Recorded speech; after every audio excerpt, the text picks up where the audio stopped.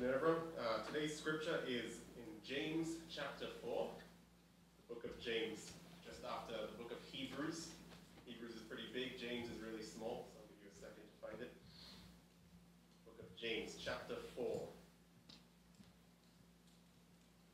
Going from verse 14 to 17. James chapter 4, verse 14 to 17. I'll read the first verse, 14, and you guys read 15, then I'll read 16, and we'll all read 17 together. All right. The Bible says in James chapter 4, verse 14, "Whereas you know not what shall be on the morrow. For what is your life?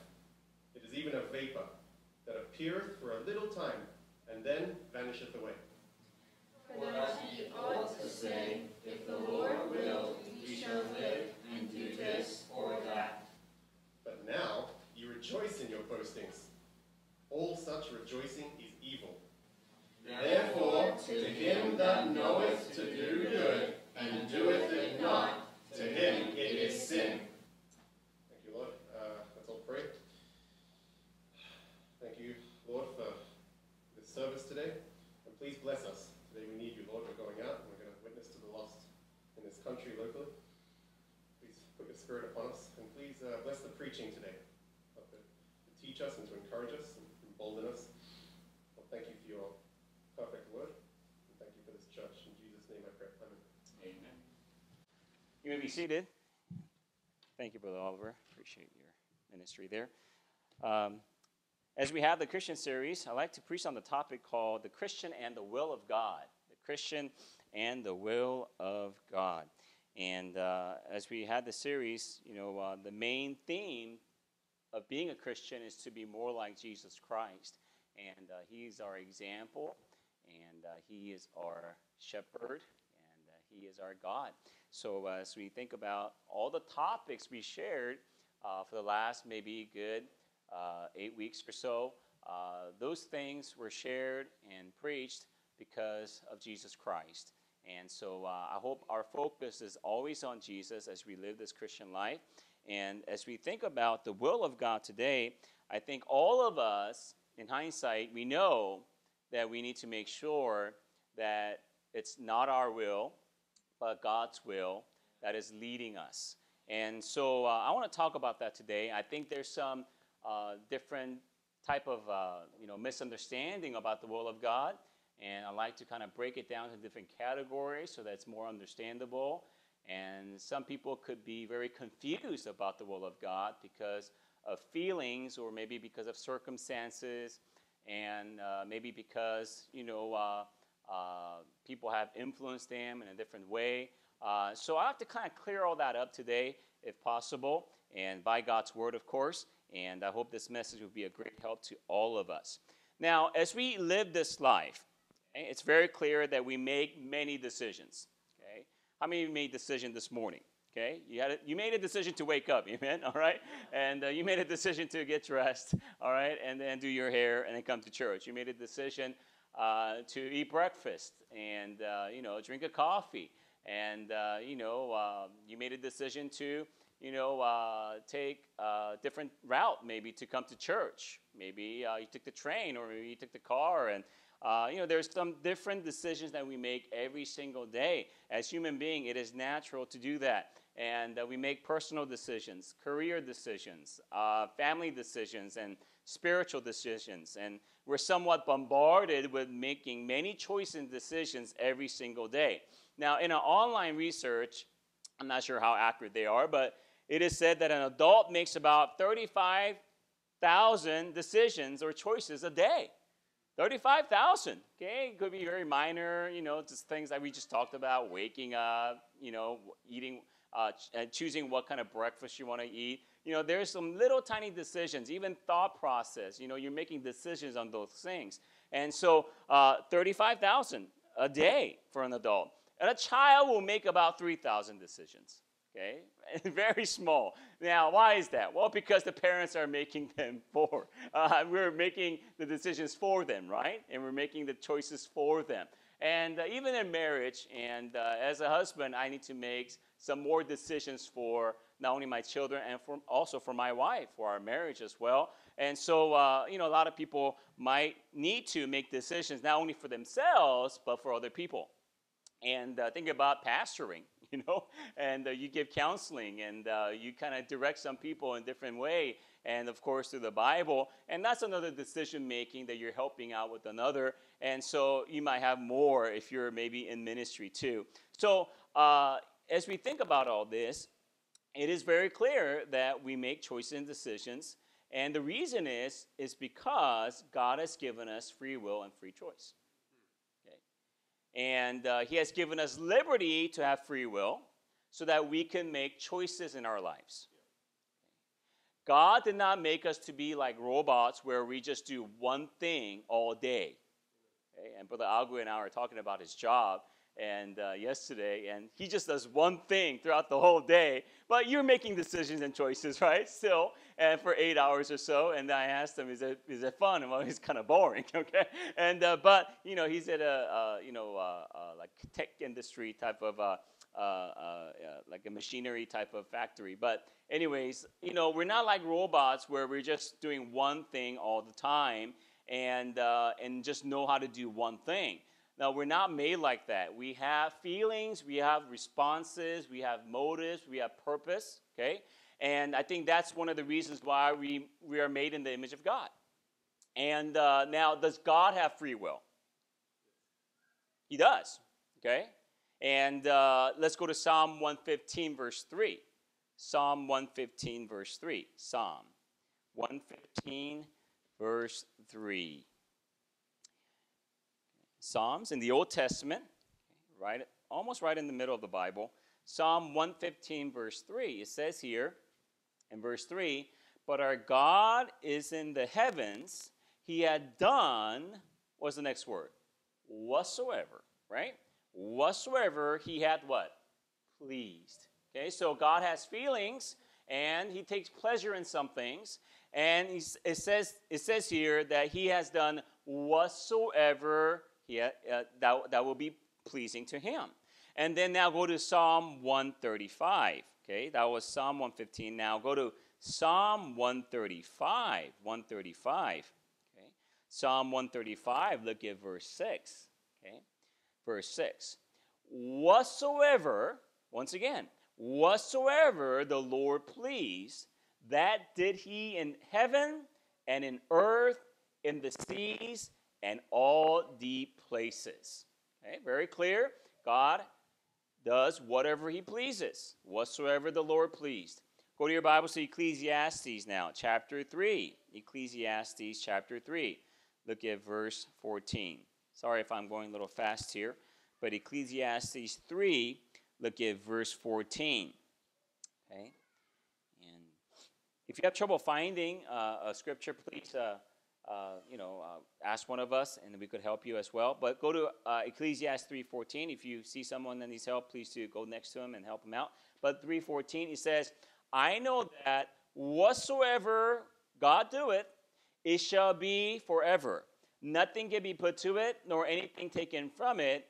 God doeth it, that men should fear before him." Okay, so once again, whatsoever God doeth. Go to your Bible to Isaiah chapter 40. Isaiah chapter 40. Isaiah chapter 40. Look at verse 13. Okay. It says here, "Who had directed the Spirit of the Lord, or his being counselor had taught him? With whom took he counsel? And who instructed him and taught him in the path of judgment and taught him knowledge, showed to him the way of understanding?" So the theme of Isaiah chapter 40, we know that it's talking about the deity of our God. And we see in the scripture here that he is the only God in heaven and earth, and he has created all things. And God is emphasizing here that he makes his own choices, and no one is instructing him. No one's telling him what to do. He does what he wishes. He does what pleases him. And so we must recognize that God has free will. And most importantly, he does all things perfectly. Amen? Okay? Without sin. Right? Okay? And so Psalm 118, and Psalm 18, go to Psalm 18. Psalm 18, let's go back to Psalm. Okay? Psalm 18, look at verse 30. Psalm 18, look at verse 30. It says here, as for God, his way is what? Perfect, right? His way is perfect. The word of the Lord is tried. He is a buckler to all those that trust in him. So, as we have our lives, we don't do things perfectly like God does. Okay, God is perfect. Okay, we just established that just a moment ago. All right, and he does everything right. He has his own free will. He has his own pleasure, and he likes to do things whatever he decides to do. But for us, we're not perfect. We are sinners, and so that's why we need the Lord, who does everything perfectly. Okay, and that's why we need His will. And everyone here in this room, as born-again believers, if you're a Christian, you know, there is a great desire to know God's will. Okay? The inward man seeks for that. Okay? And your conscience is bearing witness of that all the time. And even in prayer, we have this desire. When we pray to God, you know, sometimes we might pray for something, and then we decide during prayer, oh, that's not how I should be praying. I should be praying for God's will to be done. How many have that experience before, right? Okay? And you kind of want something, but God says, that's not how you should pray. Now, let me direct you to another prayer, and where I have my will, I have my direction for you. And you may not know it right now, but you're trusting in me to fulfill my will for your life. So I'm sure many of you had that in prayer, and even Christ instructs us to pray this way. Go to Matthew chapter 6, okay? Matthew chapter 6 in the New Testament, first book of the New Testament. Matthew chapter 6. Look at verse 9 here. Verse 9, Matthew chapter 6, verse 9. Okay? Matthew 6, verse 9. It says here, after this manner, therefore pray ye, our Father, which are in heaven, hallowed be thy name. Okay, God is perfect. God is holy. Verse 10, thy kingdom come, thy will be done in earth as it is in heaven. So, you know, as we have prayer, we see that Christ also even instructs us to pray that his will be done, not only in heaven, but also where? In earth, okay, for us. So we should have that same desire today, and we should be led to pray that way. But the grave mistake that we have is that we tend to think that we need to seek God's will all the time, okay, because it is hidden. Okay? God's will needs to be sought because God keeps it in the dark for you, okay, and he won't reveal it to you until you really seek him. Now, how many had that type of understanding before in your life? Okay, I did. Okay. Now, I want to encourage you today that that is not the case all the time. Okay? We don't serve a mysterious God. Okay? We don't serve a God who's not going to let you know what he wants for you. And it's very clear from the scripture that he's not the author of confusion. And if he's an author, that means, you know, he has written some things, okay? And he has given something to us so that we may know what he's thinking, what his desire is. Okay? And let's say I have a diary, okay? What does my diaries expose? My thoughts, my desires, my feelings, okay? Maybe my hatred for something, all right? And if you get my diary, which I don't have, okay? If you get my diary, you might find out more about me. Why? Because it is written, okay? I'm the author of that diary. So why are you saying all this? Well, I'm saying all this because God is not the author of confusion, and he has written something, and which is called the Bible. And he has revealed himself to us through his word, through the Bible. And so we must recognize that not only does he wants us to know his will, but he also communicates his will. And his will is not necessarily lost, and it's really right before us, and it doesn't need to be found, and it's right here in the Word of God. And I know there's some things that are general today, and you might be thinking, I can't really see from the Scripture where I could relate, and some decisions making you have to do today. It might be a little bit more neutral. It might be not about sin. It might be not about what we need to do in the instructions of the Lord. And it might be very general. We'll talk about that in a moment. But most of what God wants us to do in our lives is right here in the Bible. And we need to always go to the Bible to know what pleases Him, what His desires for us, and even how to pray. I mean, we just talked about prayer and how Jesus Christ instructs us to pray. Hey, thank God we know what He wants us to pray. Amen? And we're not just kind of wandering out in this space, continuum where like we're just kind of wandering in dark matters. Like I'm not sure what I should pray, and I don't know what kind of words are going to come out of my mouth. No, we know how God instructs us to pray, and we follow in that same pattern. And I believe God is pleased when we pray that way. God's people say. Amen? All right? So you must recognize that God communicates and God knows what He wants from us, and it's really found in the Word of God. Go to your Bibles to John chapter 7 now. Look at John chapter 7. Look at verse 14. John chapter 7, verse 14.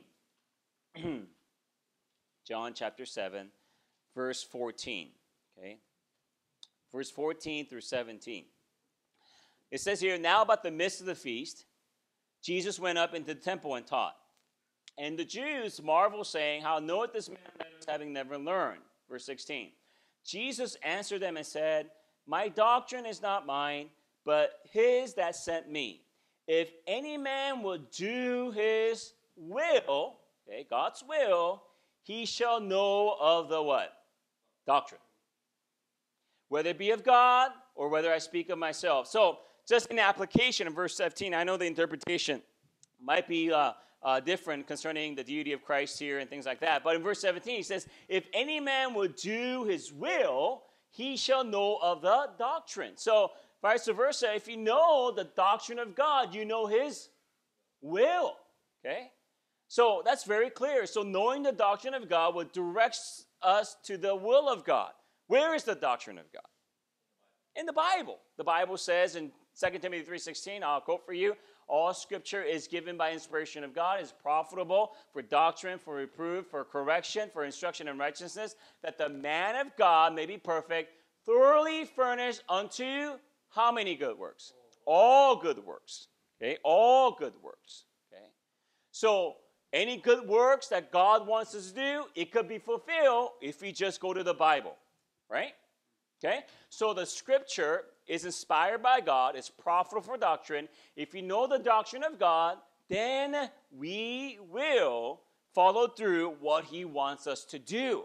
And that will is very clear as long as we read the Bible. So how do we do His will? By knowing the doctrine of God, the Word of God, the teachings of the Scripture. Now, when we see God's will, we must first look at the doctrine of God. And most of His will is already found here in the Scripture. And before we get into the heart of the message, by way of introduction, let's establish 3 categories of God's will that is very clear and that we need not to be confused about. Okay, the first 2 is already given to us in doctrine, which is in the Word of God. Okay, so the first 2, we don't need to worry about it. It's already found in the Scripture. If you have questions about these categories, just go to the Bible and you'll find it. Number 1, the moral will of God. The moral will of God. As we have free will, we must understand we need to freely choose the spiritual and not the carnal. Okay? And the moral will of God is to choose between what's holy and sinful, what is good and evil, what is right and wrong, what is righteous and wicked. Okay? So, now, do we serve a holy God? Right? Be holy, for I am holy, God said very clearly, right? So, in the moral will of God, we don't have to kind of scratch our head in thinking, I wonder if God wants me to sin. You don't need to have that kind of question. Okay? You don't need to pray about whether you should sin. No, God doesn't want you to sin. Okay? So in the moral will of God, we see in the scripture that holiness needs to be sought, and it can be found as long as you follow through what God wants you to do in his commandments and laws concerning righteous living, holy living. Okay? So God's will is holiness, goodness, and righteous. And this is very straightforward. And for example, God doesn't want you to have worldly friends.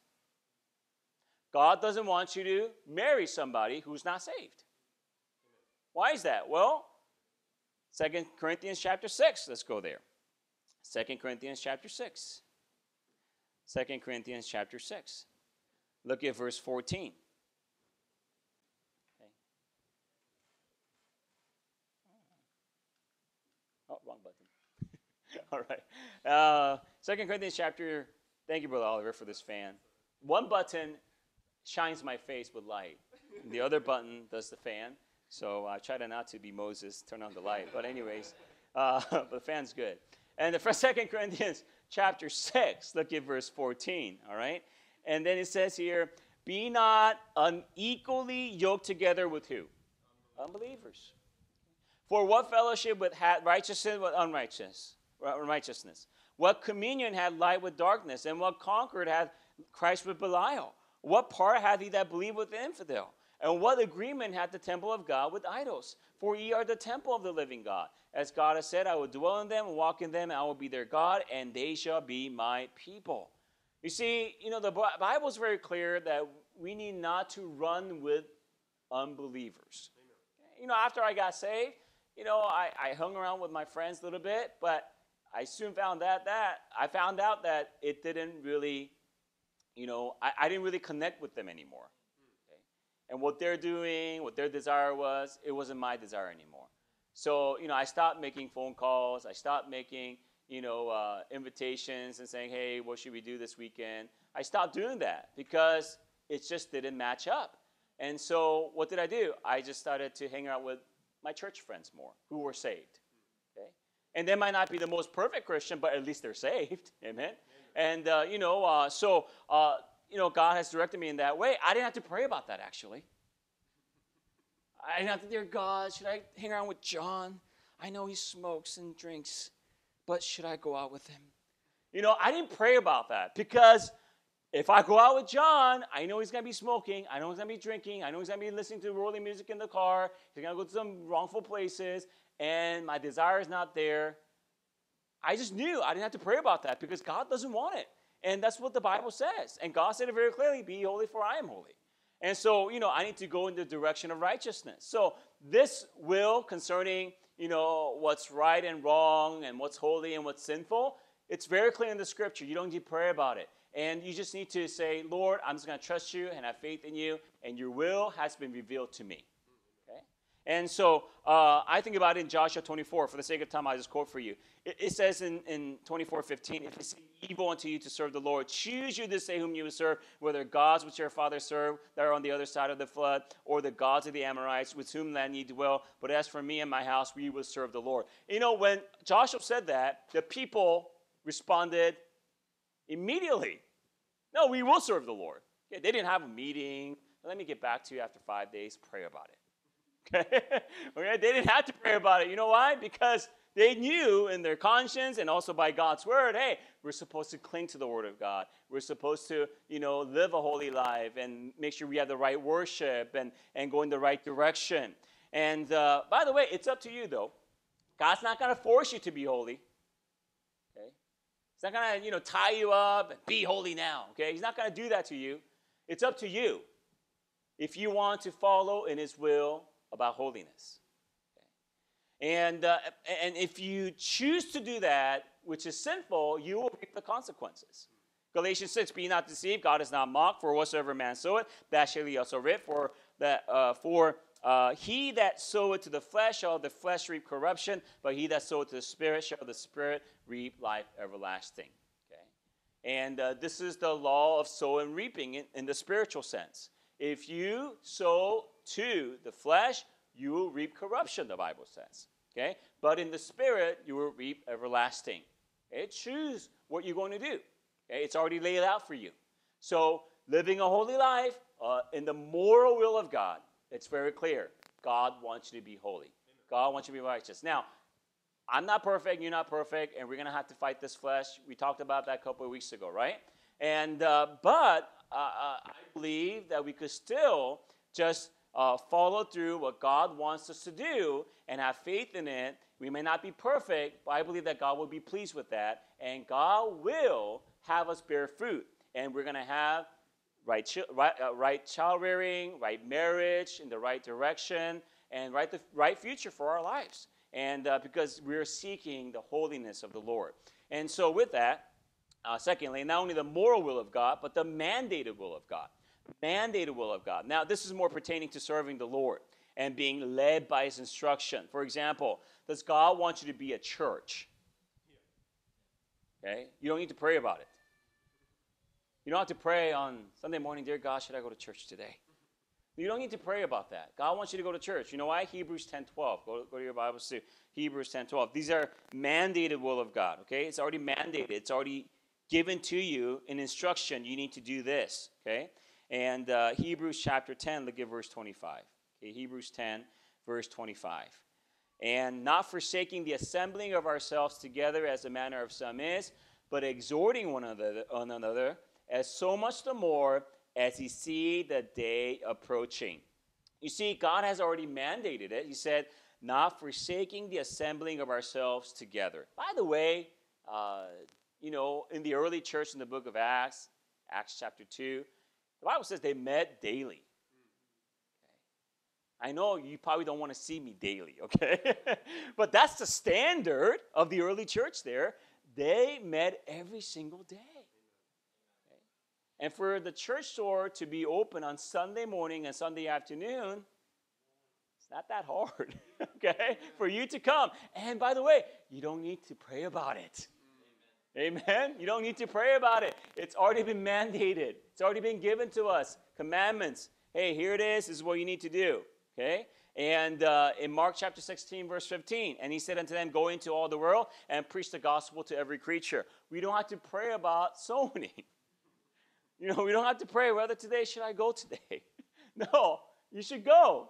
Okay? God's will is for you to go. I remember not only about zoning, but we had like a teen camp when I was back in the States, and one of the teenagers who was about 17 years old, being a senior in high school, and on Wednesday night, he was sitting in the crowd, and, they're asking for sign-ups for teen camp, and teens are going to camp to hear God's preaching and have some good fellowship among believers, And the pastor was announcing it, and Pastor Choi just kind of put him in the spot, this kid, and he said, I'm going to not give him the real name, but James, are you going to go to camp? Did you sign up? And James said, Pastor, I'm praying about it. And the pastor's immediate response was, you don't need to pray about it. God wants you to go, okay? And sign up today. But anyways, there are some things you don't need to pray about, okay? If it's godly, already spiritual, and you should be there, and God wants you to be there, okay? And the mandated will of God, you don't need to pray about. I think about even the qualification of 1 Timothy chapter 3 for pastors, okay? And, I should not be thinking, dear God, should I be a brawler? Okay? And no, I don't need to be. Why? Because I shouldn't be. Why? Because the Bible already tells me not to be so. And I need to be husband of one wife. Okay? The Bible says I shouldn't be a divorced man as a pastor. And so it's very clear in the scripture what's been mandated. The role of a husband, it's already been mandated. Okay? And the role of a woman, it's already been mandated. Okay? And for example, just in a relationship situation, for a man, is to what? To love his wife, okay, as Christ loves the church and gave himself for it, right? Okay, and then also the wife to be in submission, okay, to her husband, like the church is submitted to who? Christ. Okay, so these are some mandates that God has given us already. I mean, even for our kids, they shouldn't be praying about, dear God, should I honor my father and mother? Okay. They don't need to pray about that. It's already there. It's God's will for them to honor their father and mother, even for me, for my mom back in the States. And so, we could get little sidetracked and try to, I hate to use the word spiritualized, but some people are on cloud nine sometimes. They're just praying about everything, and they're praying about the mandate and also the moral will of God where you don't need to pray about it because the Bible already tells you what to do. Okay? God is not the author of confusion. Okay? In the moral will of God and in the mandated will of God. Okay? And so with that, number 3, okay, this is where we get a little lost. The miscellaneous will of God. The miscellaneous will of God. Now, this is where we get a little confused because sometimes God is not too specific in his word what we should do. And they're more general or neutral in his decision making. Like, for example, let's say, for Oliver, okay, I'm not saying you will, but let's say you move back to Australia, okay, and you go to a certain town in Australia. There's 2 good Bible-believing churches there, Good Baptist, sound preaching, salvation by grace through faith, King James only. Everything just lines up with what you believe in. Good, 2 wonderful Bible-believing church. And you have to make a decision. Which church should I go to? Okay? Now, I believe in this type of situation, God gives him free will. What suits him the best and for his wife to be. Maybe he likes one pastor's personality more than the other. Maybe one pastor is a little too dry, too kind of boring. The other pastor is more exciting, more fiery in his pulpit, okay? Their personality difference. And he might gravitate toward the other pastor, okay? Because it just suits him better, okay? It just suits him better. And then also, he's thinking about his family, how am I going to rear my kids, under what kind of leadership or influence of the church, what kind of church families are there. And, you're thinking about all that. And there are 2 good churches, but you have to choose one. Because you can't just be in 2 churches at one time, okay? So, what church atmosphere best suits for your personality. And the list goes on, and you have to pray about it, yes. But you don't need to get an audible answer from the Lord where God says, Oliver, I want you to go to Mountain Hill Baptist Church, okay? He's not going to do that, okay? I believe he has some free will where God, 2 good churches, but I think I like this one better. God says, okay, fine. Because they're both alike. They have the sound doctrine, they have the right Bible, they have zoning program. Hey, just choose one, which one ever you like. Like, for example, like Adam, when he was created, right? And God told Adam, what did he tell him? He says, it's a tree of life and the tree of knowledge of good and evil. And he says, you may freely eat any fruit, any of the tree in this garden, except for what? 1. Okay? So the next day, after he gets that mandate, he goes to God and says, God, I really feel like an apple or a mango today. Which one is your will? Do you think Adam did that to God? No. God, should I eat an apple? Should I eat a mango today? Which one do you want me to eat? Adam, I told you yesterday you could eat whatever you want. You can't just eat that one tree, a tree of knowledge of good and evil. God says, eat whatever you want. So let's say Adam said, I feel like a mango. You know what? I'm going to have an apple at the same time. God says, great. I've given you free will. I've given you free choice. As long as you abide in the moral will of God and the mandate will of God, hey, you could do whatever you want within that, category or in that protection, okay? And that's the same thing. As long as you abide by the moral will of God and the mandate will of God, okay, you could choose whom you want to marry too, okay? Like I said, in the sense, as long as she's saved or he's saved, that person, is a faithful Christian, following the mandate will of God, living a humble life, holy life. Hey, choose. Who do you want to marry? Okay? And you can't marry 2, amen, okay? You can only marry 1, all right? And there's no free will in that, okay? All right? And you can only marry 1. But I'm just simply saying, it's very clear in the scripture where God gives free choice and free will in this matter. And, thinking about the mandate will of God, sometimes, you don't trust the Lord and God gives you a little bit of grace. And I think about Gideon. Remember Gideon? God told him, hey, Gideon, you're gonna be delivering the people from the Midianites and things like that. What did Gideon do? He said, I'm going to lay a fleece out, right? Okay, about the grass and the water and things like that and the dew. And why did he do that? Well, because he had lack of faith. But God was still gracious. Said, okay, let me answer that prayer for you, and I'll give you confirmation. But did Gideon need to do that? He didn't need to do that. Would Gideon still been successful without the fleece miracle? Yeah, because God's word has already been given to him. Okay? So in the mandated will of God, God might be patient with us, and you might be praying and saying, Lord, what should I do, and things like that. And God might be just giving you answer to prayer over and over again, and you just need to make the decision to do it. And but there's some miscellaneous will of God where you're abiding by the same mandate, you're abiding by the right morality, and you're just thinking, what should I do? Well, in that sense, I believe you have some free choices and free will. I really believe that. Okay, and so with that in mind, I think about Ecclesiastes chapter 9, verse 10. And the Bible says, whatsoever thy hand findeth to do, do it with thy might, for there is no work, nor device, nor knowledge, nor wisdom in the grave whither thou goest. Okay? Like my son, Josiah, let's say he's good at math.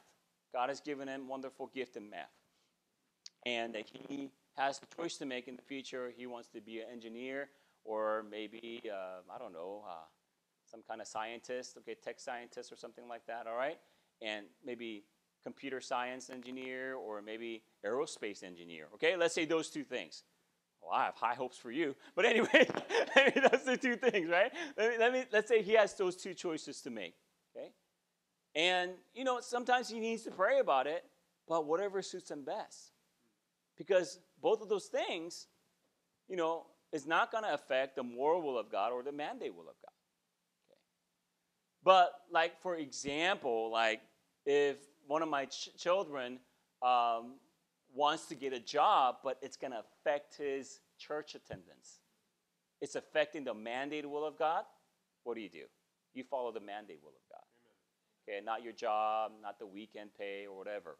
And so, you see where I'm getting at there? Okay, there's some freedom in the miscellaneous will of God, and you can make your free will and free choice. And within those, it might affect your mandate or moral, and you always go with the mandate. You always go with the right morality. And so I hope this is very simple for you to understand concerning the miscellaneous will of God. Go to your Bibles to Romans chapter 14 as well.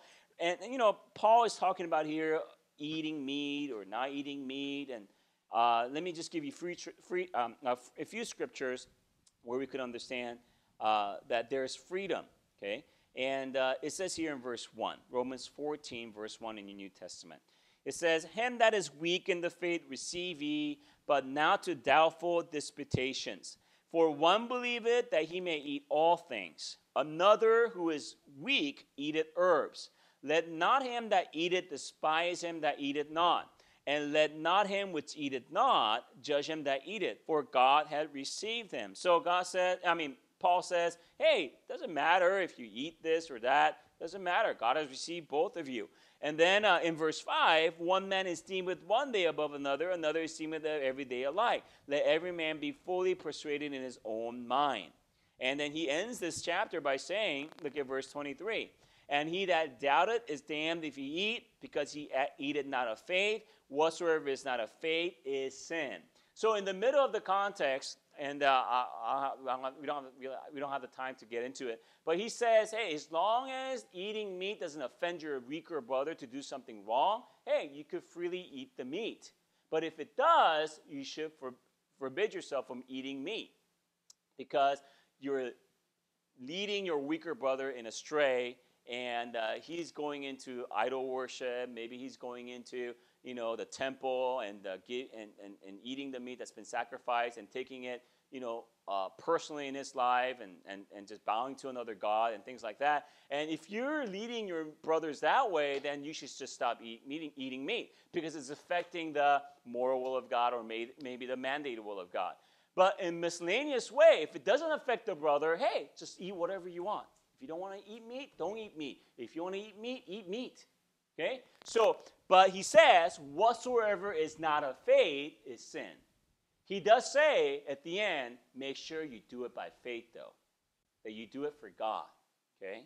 And so a double-minded man is unstable in all of his ways. Okay? So God does want you to make a choice in the miscellaneous will of God, and it has to be by faith.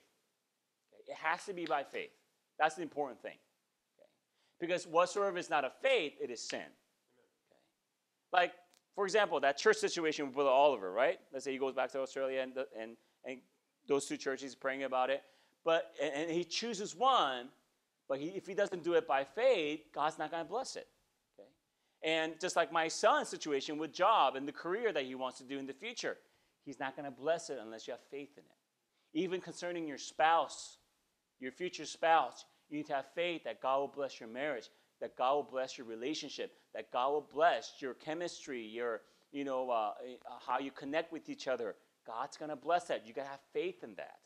You have already established the moral will of God. You have already established the mandated will of God. And one thing you need to establish the miscellaneous will of God. Though you have freedom, make sure you do it by faith. Okay? Whatsoever is not of faith, it is sin. Make sure you do it because God, because you have faith in God, knowing that God will bless it. Okay? So with this in mind, I want to give you some help and more of a guidelines in the miscellaneous or various will of God that we need to have wisdom in. I'd like to share with you 4 realities that we need to consider and not ignore in this will of God. Number 1, don't ignore the danger of covetousness and the contingent nature of your future. Go back to James chapter 4 and look at verse 14. Here's James talking about in general. Go to now, ye that say, today or tomorrow we will go into such a city and continue there a year, and buy and sell and what? Get gain. Whereas you know not what shall be on tomorrow, verse 14. So many times in our miscellaneous decisions, okay, we tend to make hasty and maybe even covetous decisions. Okay? And we need to make sure our decisions are not based on what we are coveting after. And remember the words of our Savior in Luke 12, verse 15. And he said unto them, take heed and beware of covetousness, for a man's life consisteth not in the abundance of the things which he possesseth. And, also notice in the words of James here, buy and sell and get gain. Okay? So he's talking to those who are just really coveting after the riches of this world. Okay? Now, getting a job, buying and selling, there's nothing wrong with it. Okay? It's in the miscellaneous will of God. But if you attach covetousness with it, there's something wrong. There's something wrong. Working hard is good, okay? Being a workaholic might be good for you as a man, but if you have covetousness with it, if you have the love of money with it, then you're going to end up with the wrong consequences and the wrong result. Do you get what I'm saying? And so, it's like, for example, think about these pastors who are rich in this world, okay? There might even be pastors who are preaching the right gospel and things like that, but they're worth millions. Okay. What's the problem there? Nothing wrong with doing ministry. Ministry is good. Helping people is good. Preaching is good. But what happened? They sought after covetousness. And I received the email about a couple of years ago, and I received this email from a Christian school and asking me, if you have anybody in Japan who wants to study abroad as a high school student, let us know. And we will give you $400 a month for recommending a student here from Japan to study abroad in our school. I said, why don't I just recommend it? And at the same time, why don't you just give him a discount, not me? It's like there's something wrong with that. Okay? Christian school is good. Ministry is good. But somewhere along the line, money became the priority. And I'm not going to be duped by it. I didn't even respond to that. And then 6 months later, another email came with the same proposition. And I realized, this is not by mistake. They're seeking for something, and that's covetousness. They're trying to survive, maybe in ministry and things like that. They have a lot of bills to pay, but this is not the way to do it. You're trying to get a boss student to pay more for your school than the regular students in the States, and you're trying to survive your ministry. And you're trying to back it up by saying, well, we'll lead them to Christ. I understand that. Why don't I lead them to Christ? I'm already here, okay? And I'm not God, all right? But when those things come about, I just know sometimes in my conscience it's wrong, because it's not with humility, it's not with contentment, it's not by faith, but it's by covetousness. Yeah. And not all churches are perfect, I understand, okay? And from that time 2 years ago, I haven't received the email since. Thank God maybe they dropped the ball on that and said, forget it, we're not going to do this anymore, okay? So I'll give them a benefit of the doubt. But I'm just simply saying it could be dangerous. So search your heart. In the miscellaneous will of God, if there's covetousness involved, then you're going in the wrong direction, okay? And God's not going to bless it. And we know that, but godliness with contentment is what? Great gain. Okay? That's the great gain. And for we brought nothing into this world, it is certain that we can carry nothing out. For having food and raiment, let us there be with content. By the way, you know what I've been enjoying for the last few weeks is food. I'm just happy with food, okay? And we figured out how to do shabu shabu at home, and we had it like 4 times already. And it's hot, I know, but it's still good, amen. All right.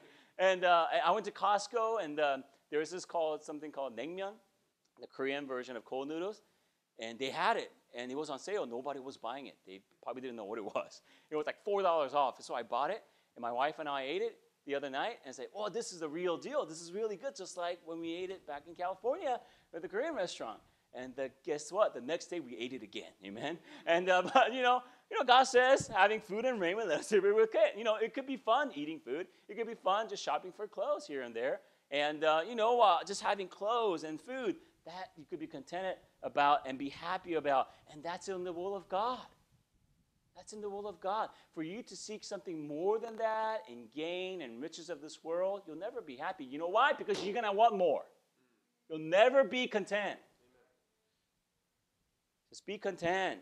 That's the will of God for your life.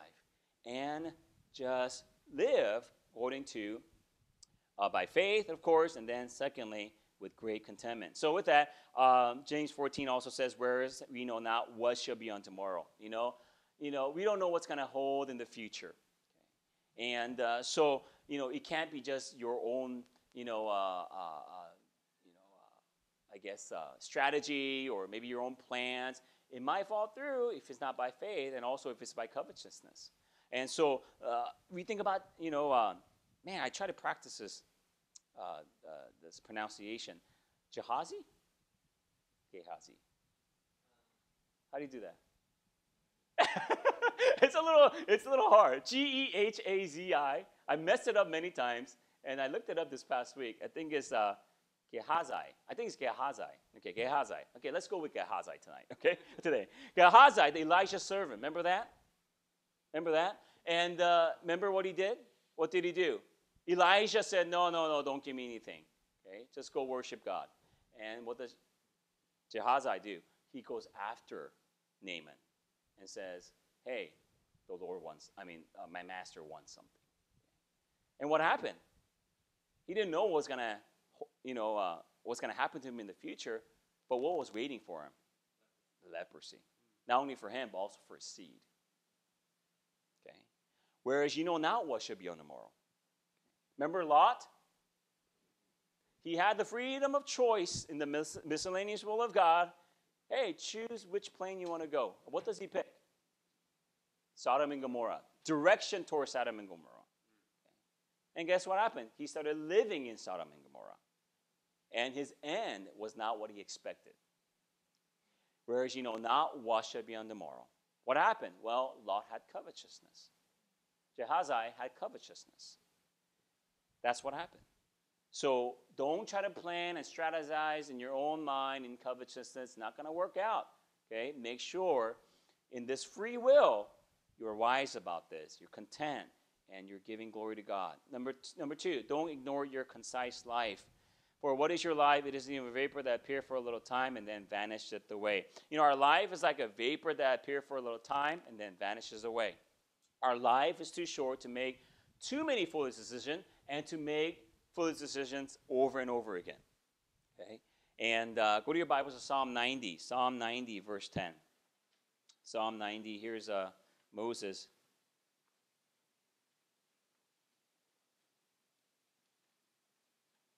Psalm 90, verse 12.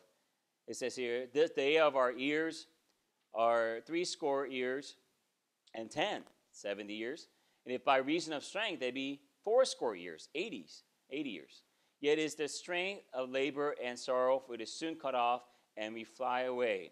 Who knoweth the power of thine anger? Even according to thy fear, so is thy wrath. So teach us to number our days, that we may apply our hearts unto wisdom. Okay. And it's kind of not fair because Moses didn't live up to be 80. He lived up to be 120, I think. But anyways, but he says, 70 and 80, okay, that's our life, really. And he says, it is soon cut off and fly away. And in verse 12, he says, so teach us to number our days, Lord, that we may apply our hearts unto wisdom. So that should be our prayer. Lord, let me not make foolish decisions or hasty decisions in the miscellaneous will of God. Okay? And remember, our hearts are desperately wicked and deceitful.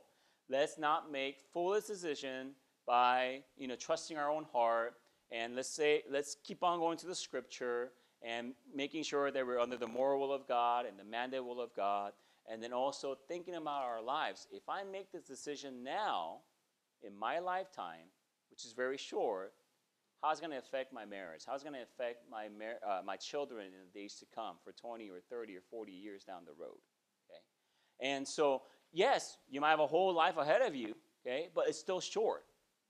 I'm still amazed I'm 40 this year. Okay? I feel like I'm 25, but I'm 40 now. Okay? Next thing I know, I might be 70. Okay? I'm a little scared when, Silas, you need to kind of sit up, okay? You're not sleeping. All right, good. And, if Ezra is 1 year, no, he's 2 years this year, 2 years old this year. And when he becomes, 18, my goodness, I'll be 66, okay? No, what am I? No, 56. I'll be 56, okay? And I'm just thinking along that line, am I going to really even see grandchildren from Ezra or, So I've been praying, dear God, help me to at least see my grandchildren before I die. But anyways, that's kind of my prayer, okay? But I'm not sure if it's going to happen, all right? But anyways, I just know my life is short, okay? And I remember before I came out here to Japan, one of the mission director, I was sitting in his office, and he said, how old are you right now? Well, I'm 37. And he said, well, you got about 15 years of good ministry. I said, oh, that's encouraging. Because he knows, and he's in his 60s, and he's thinking, the prime of your life is like right now. And, a lot of ministries reach this height when they're 50, like 55 or something like that, he says. But anyways, I don't know if that's true. But I'm just simply saying life is very short. It is wise for you to make the right decision at the right time and not make foolish and hasty decisions.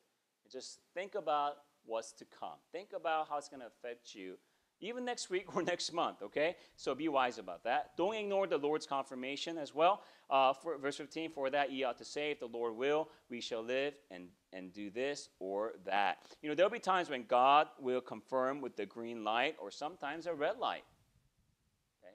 Yes, even in the miscellaneous will of God. And we don't have the time to go to it, but we know that Paul was forbidden to go to Asia and also Bithynia. Remember that? And the Spirit suffered it not. It closed the door. Red light, you can't go there. Okay, God says, no, I don't want you to go there. Yes, you're preaching the gospel. You're supposed to preach the gospel to every creature, but right now you can't go there. Okay, he closes the door. And then he opens another door to Macedonia. Okay, so he does intervene sometimes in our miscellaneous will of God. When we are doing good things and we're following the Lord, God will give you some red lights or green lights sometimes. So follow through that. And, for example, let's say somebody in here gets burdened about North Korea. Red light. Okay, it's closed, okay? And I know you might want to do something and for the people in North Korea, but it's closed right now. So go somewhere else and do something for God somewhere else. And, and you should be happy about that. You should be happy about the fact that, God in every way has showed himself very clearly and say, that door is closed. Let me give you another opportunity to serve me. And you could still be used of God, God's people say. Amen. And you should be happy with that too. And I think about Paul talking about the open door. He says, for a great door and effectual is open unto me. 2 Corinthians 2:12, for them, when I came to Troas to preach the gospel, a door was open unto me of the Lord. So, God will open doors and close doors. So don't try to open it yourself, okay? Or don't try to close it yourself either. Sometimes some people try to close. Like some pastors might close the will of God for them concerning a church or ministry when God didn't really lead them to do that. Okay? So don't try to close it or open it. Just wait for the Lord's confirmation sometimes. And you have to pray about it. Lord, I know these both things are really good, but what do you want me to do? And he will direct you, and he will guide you with some prayers and answers. And I think about Japan and, anything wrong with missions? Nothing wrong with missions. But for me to choose where to go, I kind of wanted to know, and I needed some confirmation. And God gave me some answer to prayer. I'll not share it with you today, but God gave me some answer to prayer so that he'll just lead me in the right direction. And I remember I used to get burdened about, Myanmar, Brother Agu. I got burdened about, Cambodia, and I got burdened about, Mongolia. And thank God I'm not there, amen? Now that I look back. Thank God I'm in Japan. I got my udon and ramen and sushi. Anyways, I'm just kidding. And, I'm just saying, I'm just happy in the will of God, amen? I'm just happy in the will of God. And, some missionaries go to different places, I understand. And they should be happy too. And they should be thanking God they're not in Japan.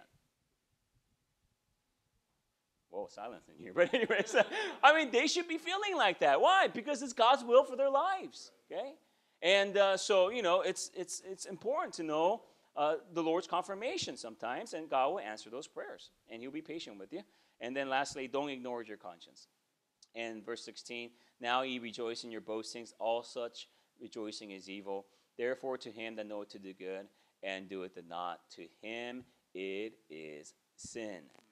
How boastful we are in our own fleshly will, right? And that's why he says, don't rejoice in your boastings, okay? And we know that we're in the wrong and God doesn't approve, and we go ahead and do it anyways. And to him that knoweth to do good and doeth it not, to him it is sin. Go to your Bibles to Acts 23 and verse 1. And we'll read a couple verses in Acts, and then we'll finish here. Acts 23, verse 1. Here is Apostle Paul speaking here, and it's pretty amazing what he says in his own testimony. Acts 23, verse 1. And Paul, earnestly beholding the council, said, men and brethren, I have lived in all good conscience before God until this day. Wow, that's a great testimony. Yes, I have lived in all good conscience before God until this day. He had a good conscience about it. Okay? And he didn't do what God did not want him to do. And he went along and do exactly what God wanted him to do. And I have lived in all good conscience. Go to Acts chapter 24, verse 16. And here's another one here in 24, verse 16. He testifies again. He says, and herein do I exercise myself to have always a conscience for defense toward God and toward men. That's a good rule of that's a good rule for you and I to live by. God has given us conscience. Okay? And make sure that you're not offending God and offending men. And always live according to what God wants you to do. And think about the people that will be affected by it, by your decisions too. Right? And my decisions that I need to make will affect my marriage and my children. Okay? It's not your own decisions anymore. And so you have to think about that. It's going to offend my wife? Is it going to offend my children? Is it going to offend my church if I make this decision? It's important. And so to always have a conscience for defense toward God and toward men. Okay? Therefore, to him that knoweth to do good and doeth it not, to him it is sin. now you're sinning against the Lord. If you're just ignoring the conscience, if ignoring what you should be doing, and having presumptuous sins, presumptuous will. And so I want to encourage you. And in the miscellaneous will of God, okay, number one, okay, make sure you recognize that there is the future that you need to think about, and also the covetousness you need to think about. And then secondly, we need to think about the concise life.